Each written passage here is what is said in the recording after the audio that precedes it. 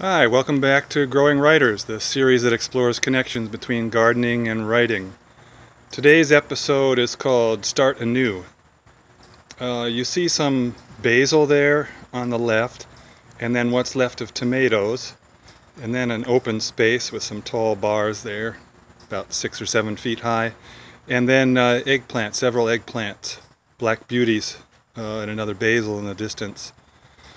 This one's called Starting Anew because, and I'll just take you on a brief tour here.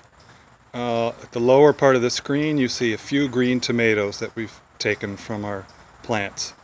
And then the bars and crossbars that we use to support the plants. And then here's the pile of sad leftover tomatoes. They just aren't producing the way they were a month ago. And so we decided to cut them down so that the eggplant could have more sun. And then here's where I want to take you down to one of the tomato plants, and if you can see, it has quite long roots.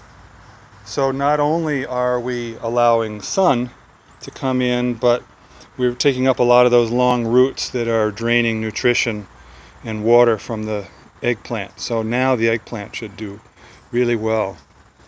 So with a piece of writing, remember why you planted it in the first place and how nutritious it was, what it gave you, what it produced, and then there comes a time when you have to just start anew.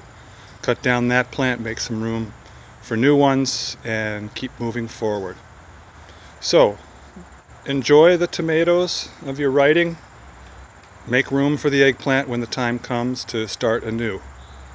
See you next time on Growing Writers.